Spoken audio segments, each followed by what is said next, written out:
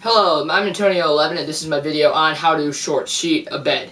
Now, short sheeting a bed is a very easy prank because you don't need any materials for it except your own hands and obviously enough energy to lift them.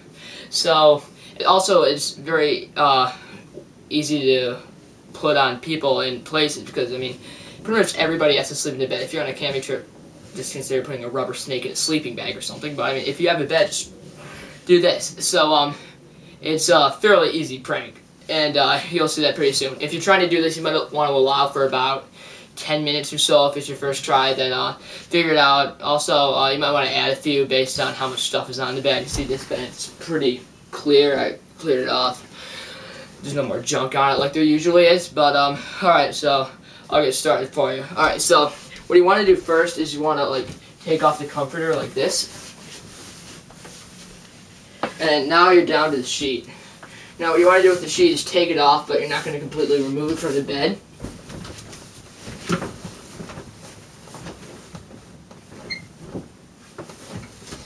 Well, you are going to remove it from the bed, but you're not going to take it off there. So what you do with the sheet, you might want to remove the pillow to make this easier, is put it up here. You tuck it in at the top of the bed, like this.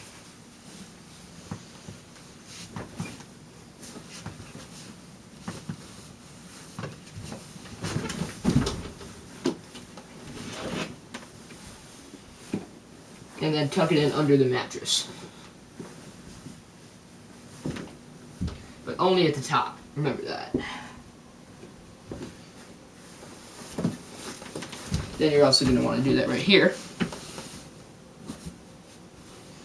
But only at the top. So now you have this. You're able to pull the sheet up just like this. So if somebody gets into the bed, it's going to look like it's a normal bed. So don't pull it up too far. Loop so it's like a normal sheet. So they'll just casually get into bed, then they'll try to get in and their sheet will be like this. It's going to be very annoying at bedtime. So I do not recommend doing this to your mother or wife. But once you have this done, so you want to make sure that it's as neat as possible. Make sure there aren't any creases or anything or folds like right here. Because you want to make this look as deceptive as you can. You want to make this look normal pretty much. So even at the beginning, if you've done this, you want to make sure that you've memorized what the bed looks like. Where the pillow is, how many pillows are on it, stuff like that. So that they won't suspect a thing. And you might want to try to distract them if you're going to be in there when they're getting into the bed so they don't really notice. So once you have it like this, you might want to tuck the sheet in a bit here. If you put it too far to one side, you can just tuck it into the side of the bed or something. It's not going to matter that much. Then you need to put the comforter back on. So figure out which way it goes. If it's square, you're okay. If it's a rectangle, goes this way. And you attach it like pretty much to your bed the way it was earlier. You want to center it because again, you want to make this look as casual as possible, like just a normal bed.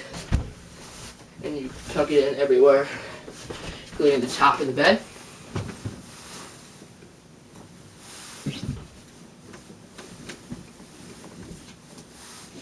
And you want to make sure to pull it down pretty much all the way. If the bed's too far this way, I'll pull out the bed if it's against the wall. That can be very annoying. And pull comforter as far down as you can, pretty much. And then, since this is right here, you're going to have to pull this down a bit more. Try to make this look very nice and kind of elegant. And then, shove the bed into the wall. Hopefully that wasn't anything important though. And crease right here. And then just lay it right here. You also want to put the pillow in.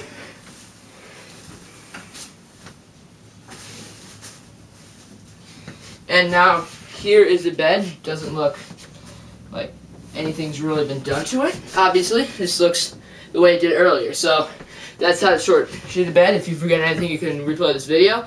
If you have any other questions, if something I didn't cover in this video, just send me a message. I'm Natonio 11, or post a comment on this video, and I will try to get back to you. Please like and subscribe, and thanks. Have fun pranking.